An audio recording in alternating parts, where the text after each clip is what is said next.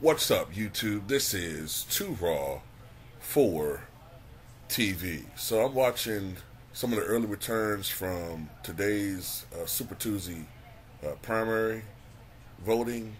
Of course, 15 states across the nation. Plus, I believe I think it's a territory vote. Is the American Samoa territory votes today as well.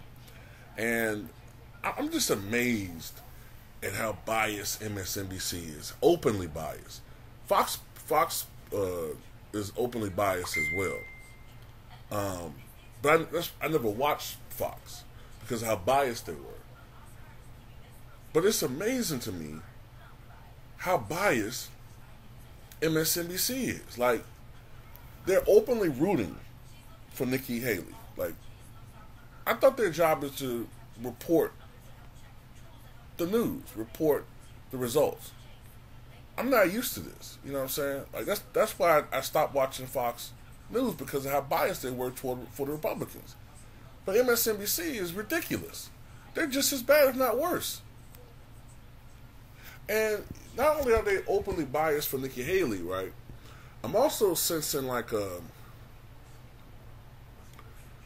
well, it makes sense with, Rachel Maddow. Most of the personalities I see on TV are female. There's a definite pro-feminist bend in this on this network and their agenda and their ideology, and they want Nikki Haley to basically, they want a female representation to offset Donald Trump, because they see Donald Trump as a chauvinist, a bore. They see him as everything they hate in the traditional male. It has a lot to do with it as well. In addition to all the other things ideologically they hate about Trump and the modern day Republican Party. But the thing that gets me, y'all, is they keep trying to make a case for Nikki Haley to stay in the race. She's not competitive in any of these races so far. When I say competitive, I mean really stand a chance to win any of these primaries. Like, they're lowering the bar so much for her, it's ridiculous. Well, can she crack 40% in any state? When is that enough in a two-person race to warrant you staying in? Well, if one of these states she cracks 40%, is that enough?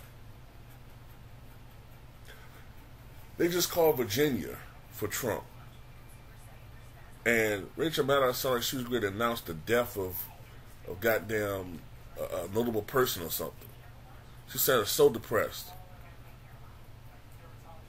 And the reason why I keep bringing up, like, why they keep making the case for Nikki Haley to stay in the race, is because I distinctly remember 4 years ago when the Democrats rigged the process so that Joe Biden can come back and win. And I've said this time and time again, what they did was Joe Biden was a centrist candidate, but the vote was getting split up.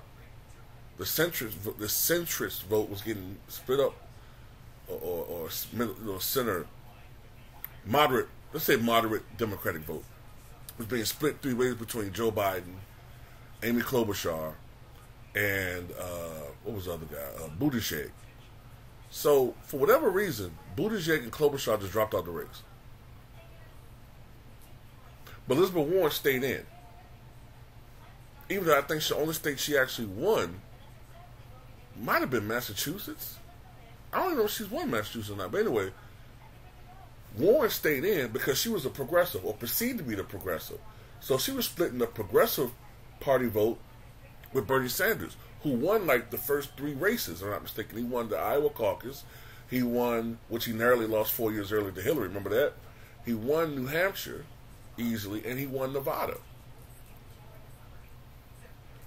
But then as soon as Joe Biden won South Carolina, all of a sudden Klobuchar and Buttigieg dropped out, so Biden could consolidate the middle-centric vote, but Sanders kept splitting the middle, the progressive left-wing vote, more progressive vote. So that's why Biden was able to win. They rigged it.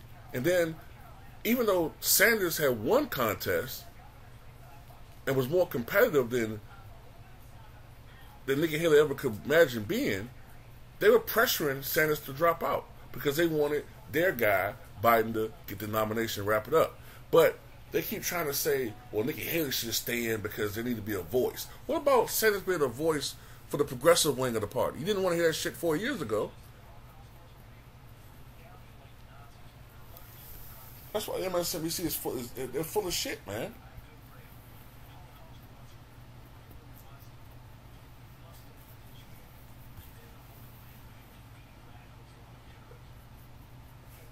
They're full of shit.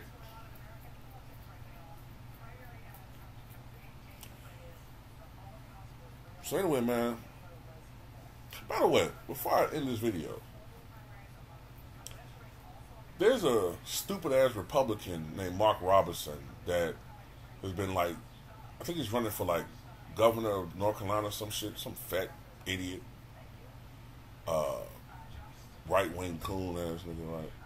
And he's denying that the Holocaust ever happened, I think, and Hitler was not evil, he was a good guy, and all this stupid shit, man. This is my problem. Where are the Jewish Alliance when it comes to these fucking jigaboos, man? You ever notice they get protected? They're the only black motherfuckers in this country that get protected. Kyrie Irving shares a link to a movie, and everybody was on his case, calling him anti-you-know-what, even though he said nothing. But this dude is saying all this bullshit.